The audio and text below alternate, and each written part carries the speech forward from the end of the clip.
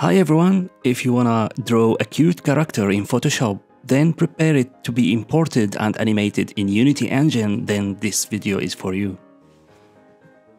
So we will cover two parts. The first part is related to Photoshop. We will draw 2D cute character, then prepare it to be imported to Unity Engine by exporting a PSB file.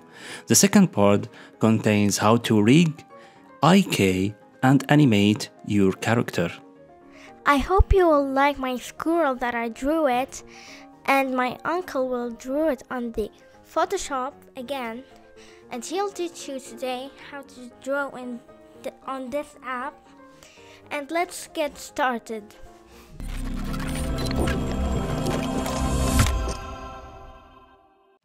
Your starting point will be hiring an artist to draw a sketch for your character or asking your niece to draw one. This sketch has been provided by my niece Lulia, so I'll start from that. All the drawings will be based on the curvature tool, which allows you to create nice curves between 2 points. And additionally, it allows you to create a corner by double-clicking on any point. Creating a layer for each body limb, so let's start with the face and draw some points to cover the face, to create the outline of the face. It's a very easy tool that allows you to create nice curves by just clicking on the curves of the sketch that you have and choosing whether the point is a corner or a curve. So I'll fast forward a bit here till I finish the outline of the face.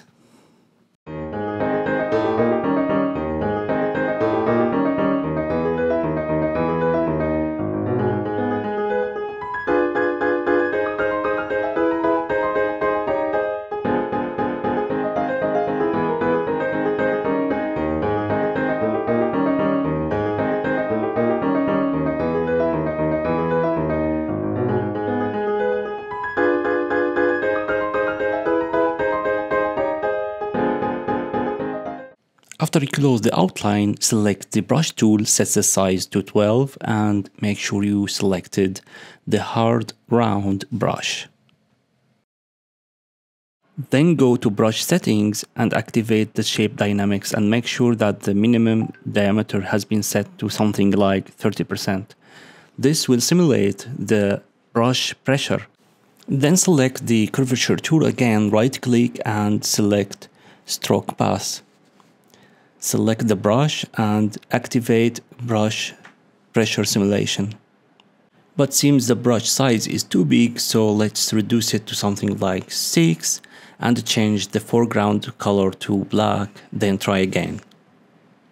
Now seems the outline looks nice. Now we can fill the face outline with any color we want, so choose any color. Maybe for squirrel we choose something orange. Then right click on the path using the curvature tool and select fill path. To create an eye-catchy graphics, the first step was to create the outline, then the fill. The third step is to create the highlights and shadows. So we can assume that the light coming from the top left of the screen, then we should highlight the top left of the character face. We do the opposite to the bottom right and we do shadow areas.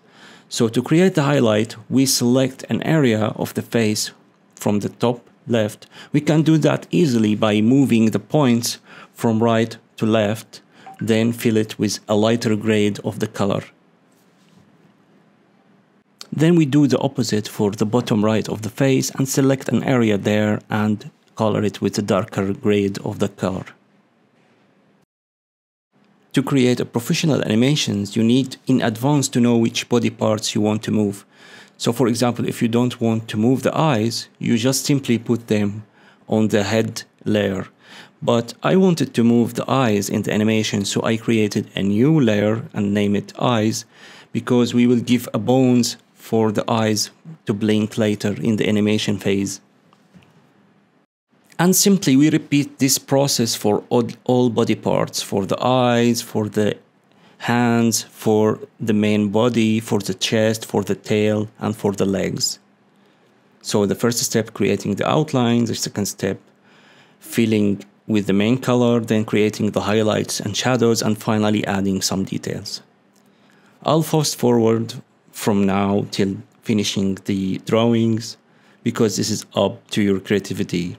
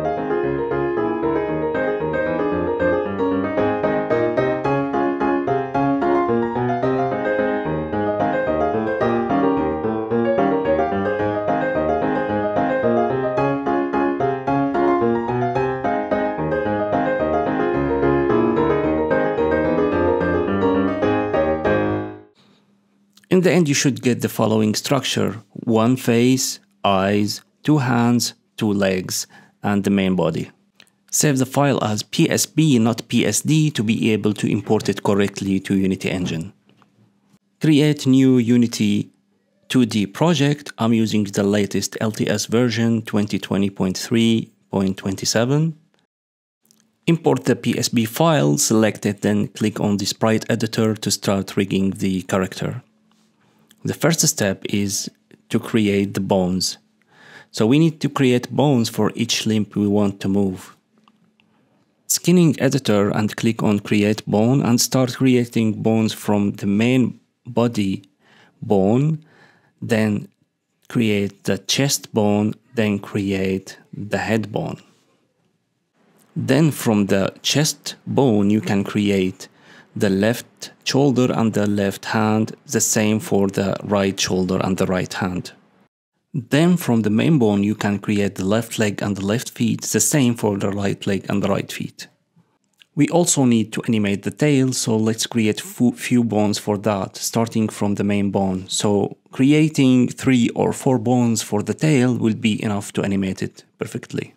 Let's create one bone for the eyes, and for additional details we can create 2 bones for the ears. To keep things well organized, it's better and always recommended to name all the bones perfectly. So let's do that quickly.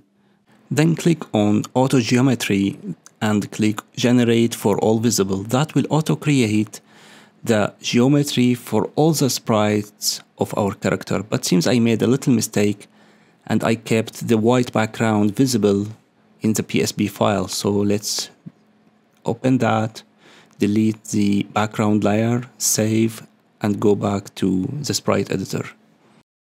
Now click on Auto Geometry again and click Generate for all visible. Now we got a good geometry for the sprites based on the position of each bone. And if you want to experiment a bit, you can move each bone and check how the sprite reacts to it. Of course, you'll find a lot of faults because this is auto-generated and only human can decide which body part moving perfectly. So let's fix some mistakes or issues here. For example, this issue between the head bone, which is the green bone, and the eyes bone, which is the blue one.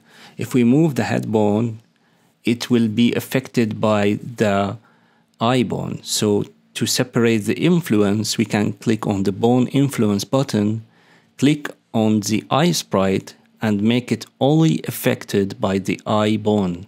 So we delete the head bone from that. Still the same, if we rotate the eye bone, it will affect the head bone. So we click now on the head sprite and remove the influence of the eye bone from it.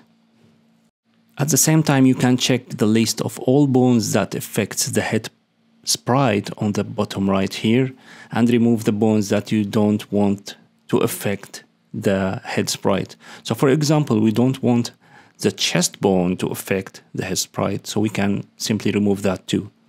Another issue that you might face is that one bone affecting the sprite more than desired. So to solve that, we go to the weight brush button, and then we can decide how much each bone affects the sprite. So click on the weight brush, then click on the bone that you want to decide where it affects. Then you can paint on the sprite how much the points on the geometry affected by the bone. Keep experimenting with that till reaching a satisfying results, which is the head bone should affect most of the head sprite, except the ears area should be affected only by the ears bones.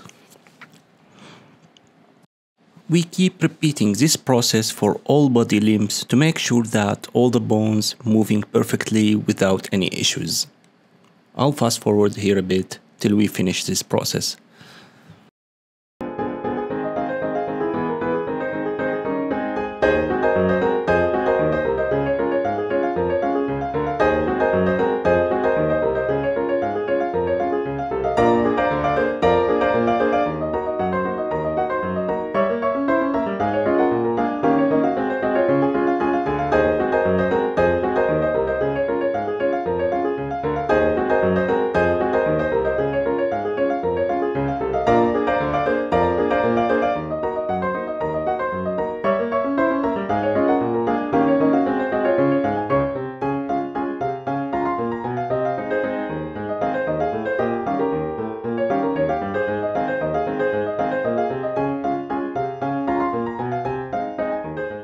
Apply the changes and drag your character to the scene. Now we have to do the magical step, which is the animation process.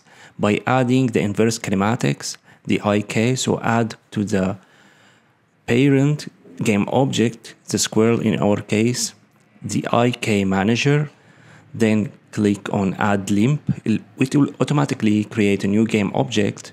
We will start by animating the left hand, so rename that to left hand controller.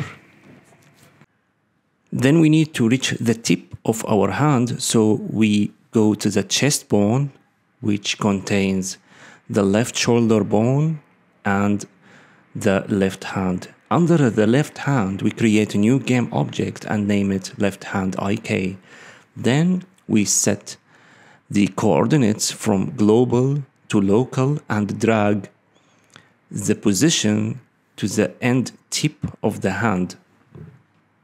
Then we go back to the left hand controller and add the left hand IK to the effector, then click create target. That will create a point for us that allows us to control the left hand magically.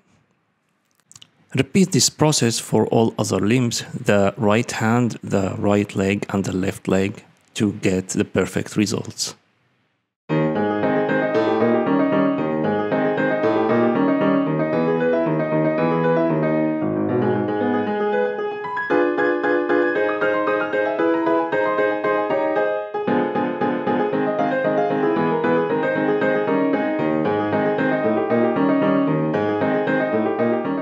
Now we have our character fully rigged and ready to be animated. So let's create a new folder and name it animations to save all the animations later in it.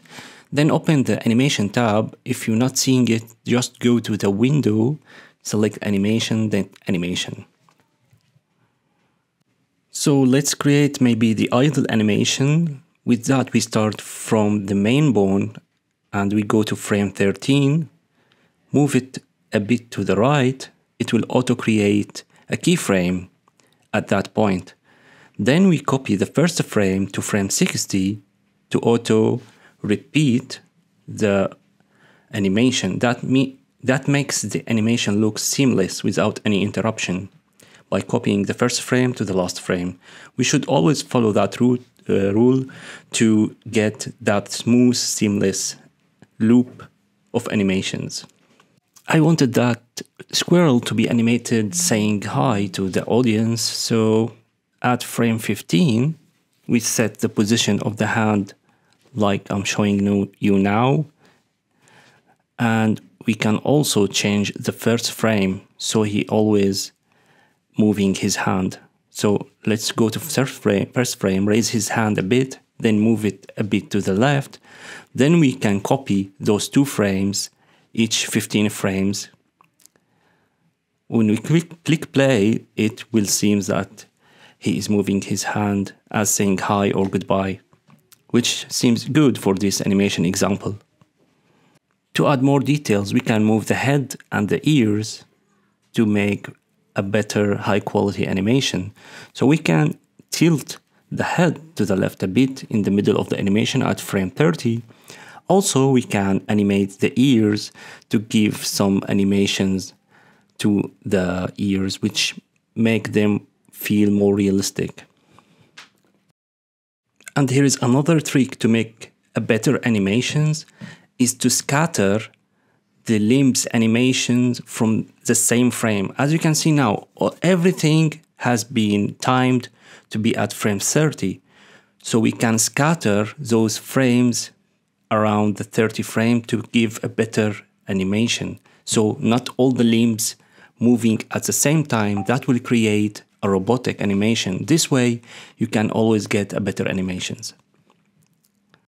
To provide further details, we can make the eyes blinks around frame 30.